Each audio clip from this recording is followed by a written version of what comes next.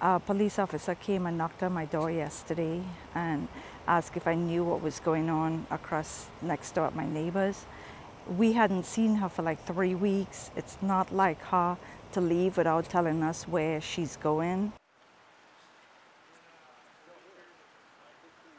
We were just starting to wonder what was going on. And then this morning, the police officers came back, and I was at work. They were talking to my son and asking him if he knows what's going on.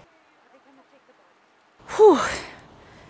Unbelievable. This is, yeah, when the detective was interviewing me, I couldn't even remember my phone number. I was in shock. So this does not happen around here. I mean, we don't even get drug bust around here. So this, yeah, it's really quiet and law-abiding citizen.